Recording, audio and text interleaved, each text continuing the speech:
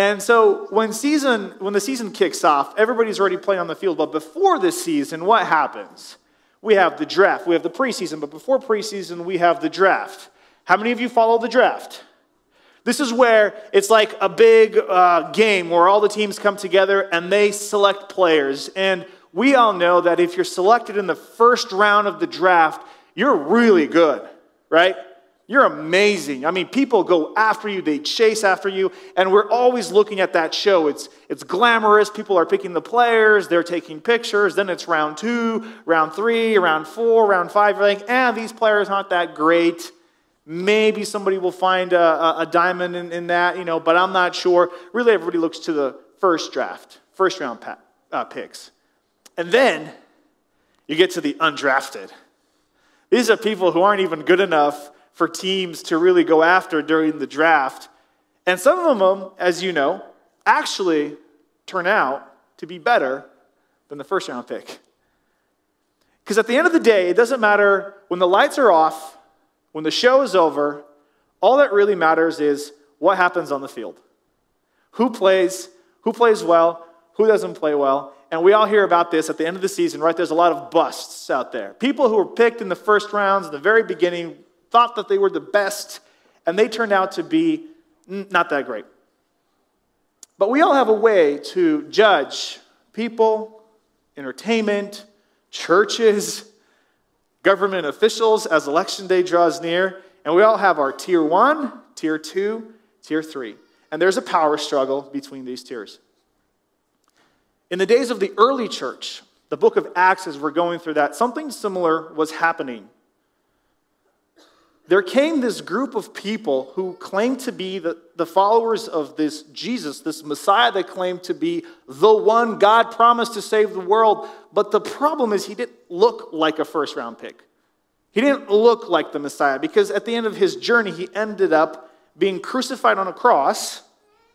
And then his followers claimed that he was ascended to heaven, and now that they were supposed to carry out his mission, carry out his message of salvation. And here's the problem. They were talking about a new system of being with one another.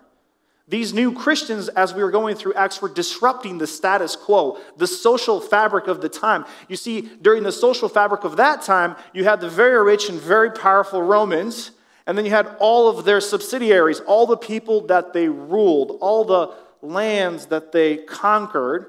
And within those conquered lands, you had a second tier and a third tier, and then you had the slaves. And everybody did their own thing. You had your place in that society. You were either rich or you were poor. You were either powerful or not powerful. You were either worthy or unworthy.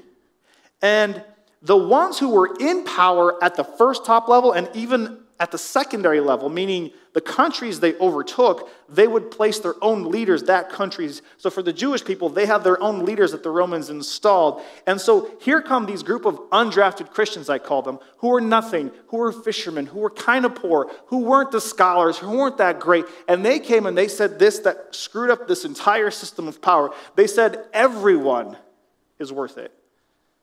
Everyone has value. From the poor to the rich, we're equal in Christ.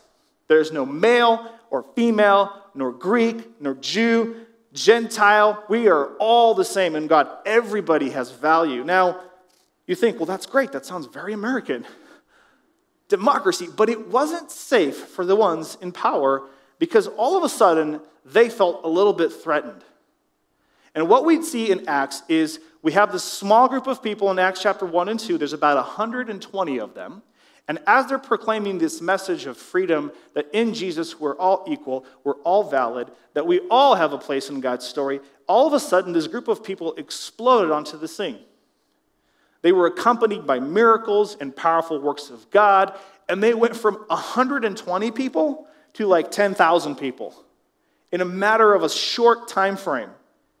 And when they were still small, they had appeared in front of what we call the Sanhedrin, which is the Jewish council. This is like their superior court. And when they were small, the council, made up of Jewish leaders, different political parties, said, do not talk about the name of Jesus. And they said, sorry, we can't listen to you. And at first it was okay, but when it grew from 120 to 10,000, the Jews took notice. And we talked about it last week. Peter talked about it. It went from just primarily being Jewish people to Jewish people plus other cultures and traditions with Jewish background. All of a sudden, not only were they being threatened by the Jewish people, they were threatened by a whole host of people, and they couldn't have this anymore. It was Jews plus the Hellenists plus the Greeks. This was going out of control because this new faith was inclusive of other people. And so Stephen, this character that we're going to read about, this new member, this new leader, a Greek background in this Jewish church, is having conversation with other people who are actually being threatened by this new system because they might lose power, and they start arguing with him, and we see how the word of God spreads. So this is the story that we're diving into today, and it's recorded in Acts chapter 6, and I'm going to read verses 8 through 15. And we're going to take out a couple of lessons for our own life of how to treat other people and how to live a life that models Jesus and inclusivity and love for others. So here's how the story goes. And Stephen, full of grace and power, was doing great wonders and signs among the people. Then some of those who belonged to the synagogue of the freedmen, as it was called, and of the Cyrenians and the Alexandrians and of those from Cilicia and Asia rose up and disputed with Stephen. But they could not withstand the wisdom and the spirit with which he was speaking. Then they secretly instigated men who said, "We have heard him speak blasphemous words against Moses and God." And they stirred up the people and the elders and the scribes, and they came upon him and seized him and brought him before the council. This is the third time an apostle's in front of the council in the book of Acts. And they set up false witnesses and said, "This man never ceases to speak words against this holy place and the law, for we have heard him say that this Jesus of Nazareth will destroy this place and will change the customs that Moses delivered to us." And gazing at him, all who sat in this council saw that his face was like the face of an angel. It's interesting. So Stephen is proclaiming the love of Jesus. He's saying that, hey, guess what? Everybody has access to God. And so these men start arguing with Stephen. They can't win the argument, so what do?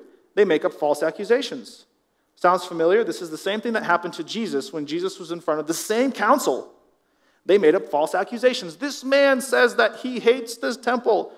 It's like standing in front of the U.S. Supreme Court with the copy of the original Constitution and burning it. You'd be like, whoa, that's the most sacred thing we have. How'd you get the original copy out of the safe? Right? This is what they're saying. These men say that this temple doesn't matter. The most sacred thing for the Jewish people was their temple. They actually believe that God was literally right there, that this geographical temple, this place with all the enormous decorations and the gold and everything they had, was the place God is speaking. And here come these fellas, these undrafted rookies, who say it does matter. God can work out here too. They're like, wait, no, God only works in our house when we control God, when we say how you access God. If we give that up, we have no power. God only speaks in the temple. God only speaks right here. Have you ever heard something similar in culture? This is the only way to believe in God, right? We heard these statements. God can't work out there. You think God's working with those people? Do you know what they've been doing? They don't even know the church songs. They don't know Hillsong. How can they? God's not there. This is the dilemma. This was the argument that God only works in a particular place. He's bound to this box. And so here's what they say. This man, Stephen, speaks against this place, and God only speaks here. God only works here. And so they get Stephen and say, is this true?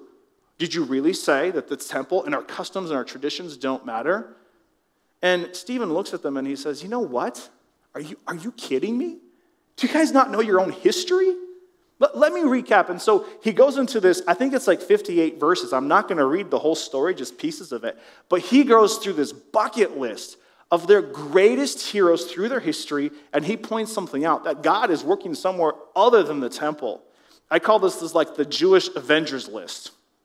I mean, these are all the superheroes, right? I looked up Avengers on Wikipedia today because I didn't know all the Avengers. I know Iron Man's in there. Like, who else is in the Avengers? Captain America, Hulk, right? Oh, I can't even, I mean, when I was like 12, 10 years ago, whatever it was, 20 years ago, I started watching like Spider-Man, and then I lost track. They keep adding new heroes. They mix them all up. How many of you still watch that stuff? Like 3 people. Good for you, yeah. If you can untangle the web of the Avengers, let me know after service. But this is what he does. These are the Jewish greatest heroes. These are the people they hold in highest esteem. And so Stephen's like, let me show you that you're wrong, not because I say you're wrong, but because your own history shows this. And so he goes through this list, and he starts with their most important, the father of the faith, which is Abraham. How many of you have heard about Abraham? Raise a hand. Who's heard of Abraham? He's like, all right, cool. Abraham, the father of our faith. Let's take a look at him, and here's what he says. Acts 7, 1 through 4. And the high priest said, are these things so? And Stephen said, brothers and fathers, hear me. The God of glory appeared to our father Abraham when he was in Mesopotamia, before he lived in Haran, and said to him, go out from your land and from your kindred and go into this land that I will show you. Then he went out from the land of the Chaldeans and lived in Haran. So, quick question. What is God doing here? What is he doing with regards to Abraham? He's speaking, right? God is speaking to Abraham. Is he speaking to Abraham in the temple? No temple. Is it in Jerusalem? Nope. He's like, look, our own father, when God spoke to him, he wasn't in Jerusalem. In fact, this place didn't even exist. God speaks everywhere. You want to continue, he says? So he says, what about Joseph? Verses 7 through 9. And then he goes through this history, and I'm going to summarize it. He says, and the patriarchs, jealous of Joseph, so this is years later, sold him to Egypt, but God was with him and rescued him out of all of his afflictions and gave him favor before Pharaoh, the king of Egypt, who made him ruler over all of the household. What is happening here? God is speaking to who? To Joseph. He's speaking, he's blessing, he's rescuing. Is he in the temple? No. Where is God speaking? In Jerusalem? No, in Egypt. All right, and then he goes through this history, the history of the Jews. They were enslaved for 400 years, and then comes Moses. Moses was regarded as this great prophet in the Jewish faith.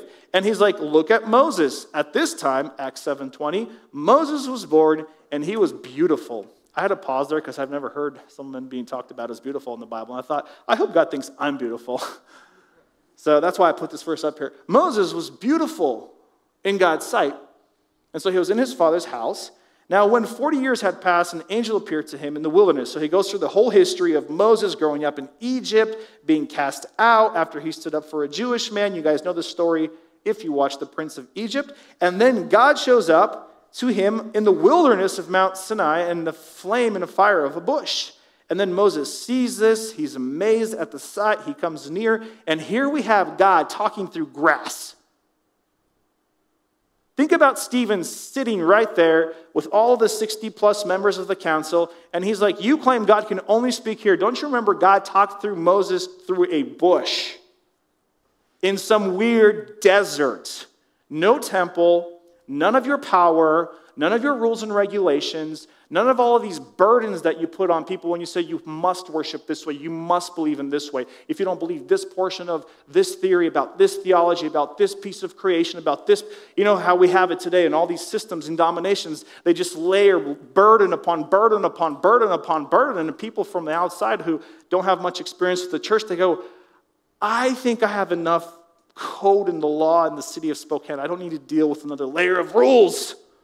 There's no freedom in this. And so Moses, here he is, he's talking to God. God sends him to Egypt. God is speaking. Is there a temple? No. So what's the pattern? The first pattern is God is speaking through whatever he wants, not in a temple. But number two, he says you. Then he goes through this history. You can read this in chapter 7 yourself today. When Moses takes the people out of Egypt, after all the miracles, after all of the signs, after the Red Sea opened up, Moses goes for 40 days and 40 nights into the mountain to pray with God. And the people abandon him and say, where is he? And they make a golden calf. They start to making idolatry because they're like, we don't see this God. People fall really quickly because they want customs and traditions. People like to have religion. People love religion. Religion is a multi-billion-dollar industry, people. It really is. You know why? Because it's very, very easy to say, you know what, you're the holy man, you're the pastor, tell me what to do, I will do these things, and then I go to heaven. That's far easier than I have to think about this. I have to be in a relationship with other people. I actually have to freaking practice generosity and love and open my heart. That's a lot harder then I go to church, I go through these customs, and they tell me I'm okay, so I'm okay. And unfortunately, we pay money for that first model. Like, yep, just tell me what to do and make it easy, super easy. Don't make it complicated, and I'll pay my tithe. And Stephen's like, no, God is much more creative than your box. And thank God for that. Thank God for him being more creative than what we give him credit for. Because he works in much different ways than we think. Then he goes on, finally there's David, Acts 7, 45 through 47. He's like, our fathers in turn brought it with Joshua, this tent of the meeting. So it was until the days of David, who found favor in the sight of God and asked to find a dwelling place. We're finally getting to the temple, but Solomon built the house. So finally, God is speaking to David. Where? Not in Jerusalem. There is no temple. Finally, his son Solomon builds the temple. Here we are, hundreds and hundreds and hundreds of years later. Finally, they build a box called the temple. Here it is. The box that these leaders talking to Stephen say is the only place God speaks, only via their rules and regulations. Finally, it's there. And what does Stephen say? Remember, God looks at this box and he says, yeah, the Most High does not dwell in houses made by hands, as the prophet says. Heaven is my throne and the earth is my footstool. What kind of house will you build for me, says the Lord? Or what is the place of my rest? Did not my hands make these things? Even when people finally built a box for God, God's like, you know I can't fit in that. You do know that this is silly. Now, here's the thing. We're humans. We need boxes. We all need boxes. This is why we have our notes and our little checklists on the fridge. And, oh, did you forget to buy the milk? How dare you? The eggs. We need boxes because humans, we're limited. We're not all seeing like God, so we need boxes. So God's like, fine, build a box. That's great. There's nothing wrong with boxes. Let me say that. I'm not railing against, I'm not one of those emergent churches theology people. Tear down all structure. What do you have after that? I don't know. We just burn it to the ground. No, structure's good. Boxes are good. We all love culture. We all love things. Some of you like the NFL. Some of you don't. Some of you watch football, and some of you watch football where they throw that lemon-looking thing with brown. You know, that one. It's just different. And we need our boxes, but here's the problem. When we say the box is God, or you can only experience God this way, that's when we get into trouble. When we say only in our church, only in our denomination, only with these types of people, only in these types of traditions can you experience God, this is when we start getting into trouble. Instead of saying, this is the way I worship, and there are basic beliefs that we all share, but cultural things can change over time, we actually put up barriers for other people who are looking for a relationship with God to see God for who he is. So here's our first takeaway. God works outside of our boxes. He can speak to anyone, anywhere. And this is both relieving, exciting, and kind of scary. So maybe you've been told your whole life you're not good enough for the church. You don't have a perfect record. The rap sheet you have with the police ain't great.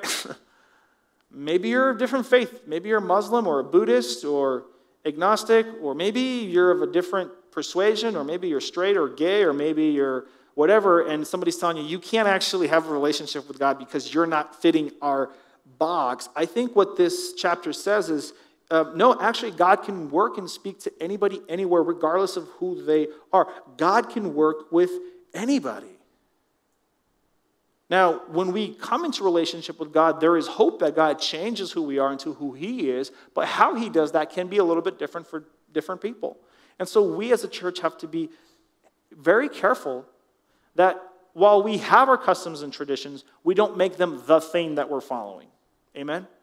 We need to follow Jesus, not our customs. And sometimes our customs are great and they can facilitate that, but sometimes things change and we have to change, not because we don't like our customs, not like we don't like to do what we do, but because we love people more than what we're into. We got to love people more than what we're into. This week I was having a get-together with a friend. This person's not necessarily in the church, and they were telling me their church experience, and it was really interesting. We got off, I don't know how we started talking about church, but she was telling me, hey, I don't necessarily go to church, or I have in the past, but when I started hanging out with my husband, who was a Christian, they told me that I couldn't be with him, he couldn't be with me because I was a heathen. Like I wasn't necessarily in the faith. And that really struck a weird nerve with me. Like, she was told, you can't be part of this church because you're not technically a member of this denomination or whatever. I'm like, this is so weird, because this person, as I know this person now, is a phenomenal member of our community. She's doing great things. She's contributing to the community through the arts, and she just is creating such a great impact. And now she is a believer. But I was just so saddened to hear that at the beginning, when she was kind of just interacting with somebody from the church, she was told that, well, you're not necessarily fitting our criteria, therefore we don't like it. And I thought about it, how many of us accidentally do that to other people? How many times do we push people away because of our preconceived notions of who God can talk to and where God can talk? I'm guilty of it. I'm very easily offended by people who don't believe like me sometimes. And this scripture says, hey, time out. God might be doing something that you don't even know. And if we stop doing this, if we stop judging or prejudging people, we're going to allow the Holy Spirit to work in our lives. But if we continue to prejudge people, what can actually happen, and we'll see this in the story, is that we can start to resist the work of the Holy Spirit. Church, we have to be careful not to resist what God is doing. The church is life-giving, but only because God gave us that life. We don't own life that God gave us. And so God can speak to anybody, and when people like us come together, we're called the church.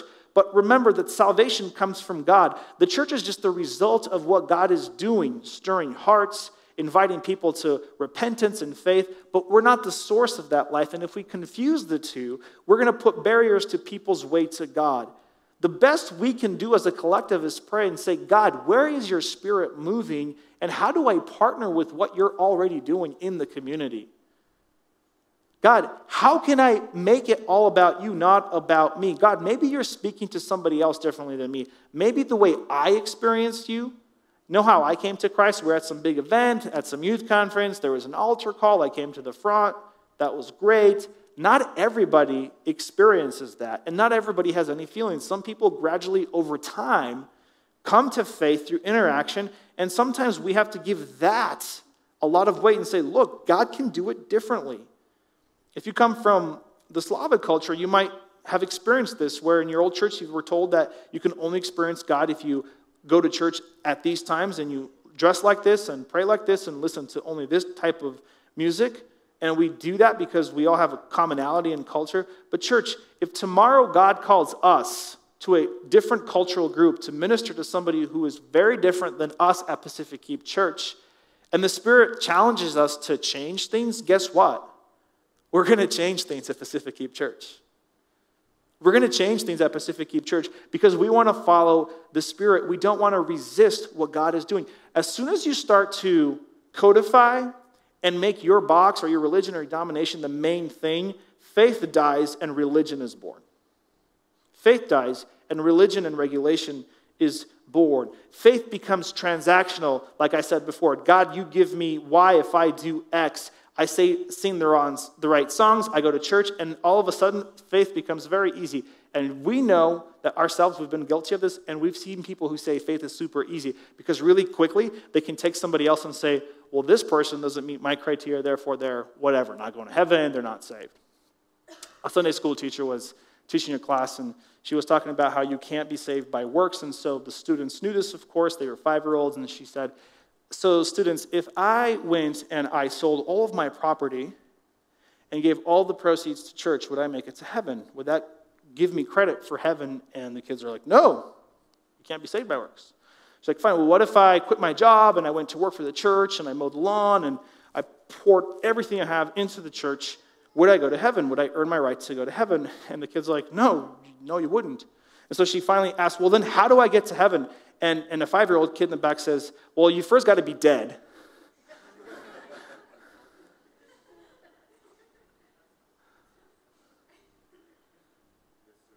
It's true.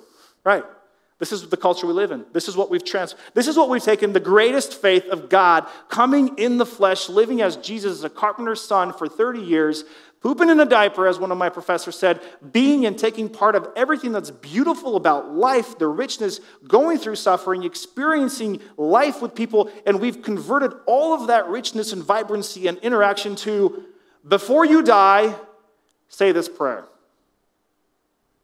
And then we skip over life and say, well, as long as I'm good when I die. That's such a hollow and colorless way to live life. Jesus said, I have come to give you life with fullness if you follow the Spirit, because it's also about what happens when we die, yes, but what we expect in the future, which is resurrection. We expect to be resurrected, and we sing the songs in heaven, there will be no tears and no more suffering, but we get to bring that reality into a broken world today. This is the job of the church. And that is a lot harder, like I said, to do, because our eyes first have to be open to what's broken, and then our obedience to Christ must be such that we say yes to God to fix that through the spiritual gifts that we are given. This is not the typical message you get in church, that we're co-workers with Christ in the resurrection and restoration of all things, whether it's the environment, whether it's social justice, whether it's our neighborhoods, whether it's our school, whether it's the city streets that we all walk on and live in. We are called to be a resurrected people, not just thinking about when we die, we go to heaven. But so much of our religion is that. And what happens is we actually miss what God is doing amongst us. This is what Stephen said at the end of his speech. You stiff-necked people, uncircumcised in heart and ears, you always resist the Holy Spirit. As your fathers did, so do you. Which of the prophets did your fathers not persecute? And they killed those who announced beforehand the coming of the righteous one, which is Jesus, whom you have now betrayed and murdered. You who received the law as delivered by the angels and did not keep it. So takeaway 2 is this. Let's not resist the Holy Spirit. God works inside and outside of our church. He works on the inside and on the outside of our church. Be on the lookout. Be on the lookout. What is God doing in my community? And if we change our perspective and we're on the lookout, you know what can happen? The people that we think are our enemies, the people that we think, they're not like us, they don't fit our boxes, we might be surprised that they could become co-workers and co-partners in the gospel. And so this is how the story ends. It's kind of unfortunate, but it's also very interesting of what happens. Acts 54 through 60, chapter 7. Now when they heard these things, they were enraged, and they ground their teeth at him. But he, full of the Holy Spirit, gazed into heaven and saw the glory of God and Jesus standing at the right hand of God. And he said, Behold, I see the heavens open, and the Son of Man standing at the right hand of God. But they cried out with a loud voice and stopped their ears and rushed together at him. Can you imagine? They're hearing this awesome news that God is transforming the world outside of Jerusalem, and all they hear is, our power is going away. I don't want to hear it. I'm losing relevance. I'm going to not have the power and the money. I hate this. I mean, literally, people who are blind are seeing, people who are lame are walking. 10,000 people who had no faith are now having faith in Jesus. And all of the religious leaders, all they can think of is like, give me my seat of power. Do not touch my mansion. Don't touch my 401k. Do not start anything, because the Romans might take the power away from me. This is a selfish leadership. These were the people that were in charge of actually bringing people to God, and here they are actually pushing God away. And so they cried out with a loud voice, they rushed at him, they cast him out of the city, and they stoned him. And the witnesses laid down their garments at the feet of a young man named Saul. And as they were stoning Stephen, he called out, Lord Jesus, receive my spirit. And falling to his knees, he cried out with a loud voice, Lord, do not hold this sin against them. And when he had said this, he fell asleep. We'll get back to that.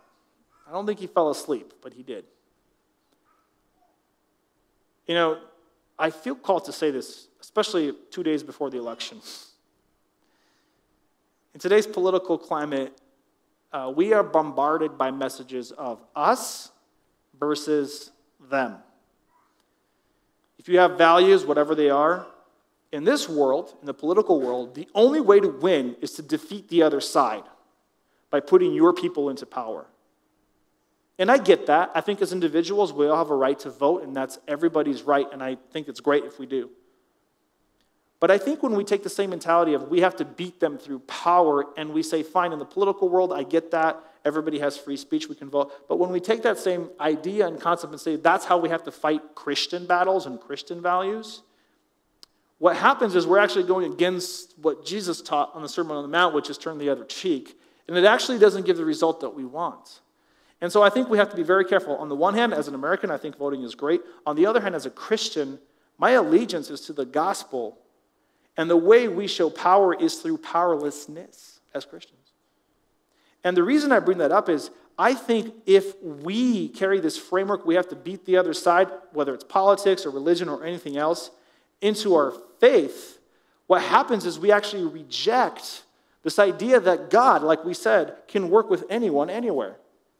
Because let's be honest, if we are serious about the fact that God can work anywhere with anyone, then we must hold out the possibility that the person who is my enemy could be my friend one day, right? That God could change that person.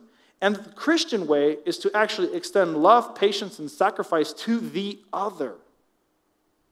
So our reaction to those who oppose us should be modeled after Jesus. This is what Stephen did. His reaction to people who hated him, who were literally throwing stones in his face, was what? He prayed the same exact prayer that Jesus prayed on the cross when he was being sacrificed and crucified. Lord, forgive them, and don't hold this against them. This isn't their fault. They're unaware of what they're doing, so please forgive them. This sounds a lot like Jesus. And here's the irony.